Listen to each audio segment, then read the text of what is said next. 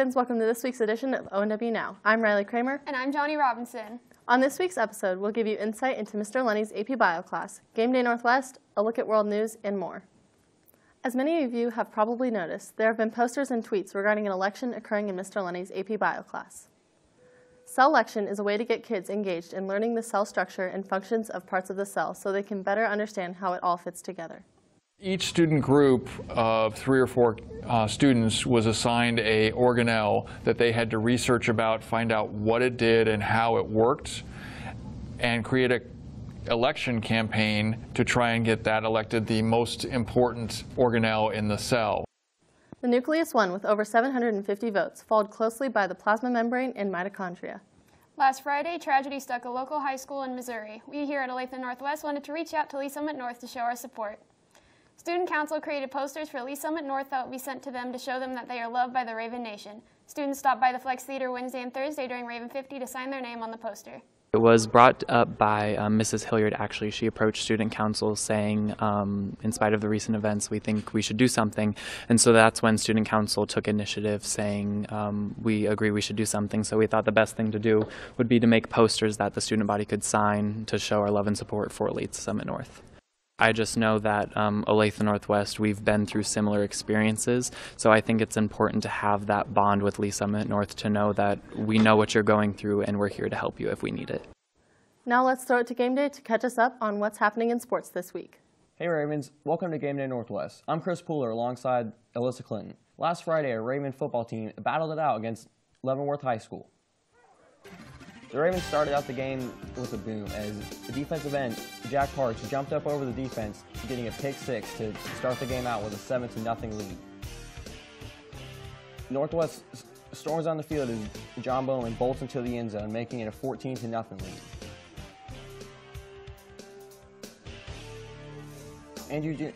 Andrew Dumas snags a pass from Braden Cook, taking it to the end zone with a 21-0 lead.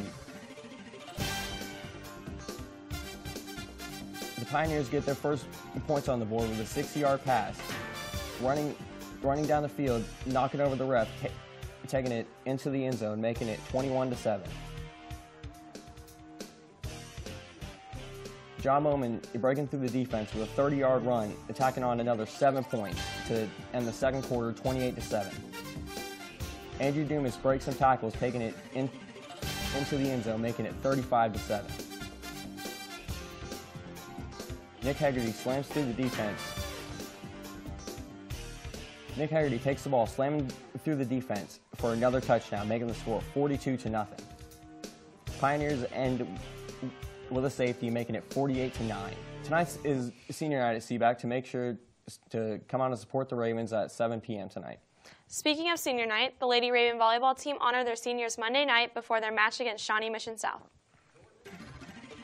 It was senior night at ONW. For the volleyball team, senior Georgia Mullins, Jaden Chase, and Taylor Cooper were recognized for all they've done this school year. The senior leaders would go on to lead their team against Shawnee Mission South. In the first set, the Ravens started with a bang. Taylor Cooper and Lindsay Heller led the girls in kills with help from Courtney Jackson setting the ball. The Ravens won the first and second set. The Ravens won the third set and sent the seniors out with a win for the night. Come out and support the Raven volleyball team tonight. Last Saturday, September 30th, the Raven cross-country team headed to Raymore Peculiar High School for the meet with other teams throughout the Kansas City metro area. The race was held in Panther Country. The Ray Peck course was winding through the trees and fields surrounding the school. On the girls' side, Leah Welleman finished 27th with a time of 20 minutes and 14 seconds. Ashton Dane placed in the top 40, running in with a time of 20 minutes and 25 seconds, snagging 36th place. The Ravens' first male finisher was Bradley Davis in 99th place. The boys finished 21st as a team. The next meet will be October 14th against the Lawrence Free State. Make sure to check out the first edition of the Raven Roundup on the Raven Daily YouTube page. That's it for GameDay Northwest. Now back to the desk. In the latest news for the Las Vegas shooting, Stephen Paddock's girlfriend arrived back in the States from the Philippines. She is a person of interest in the investigation of Paddock after he killed almost 60 in a shooting rampage for a room in the Mandalay Bay Hotel in Las Vegas.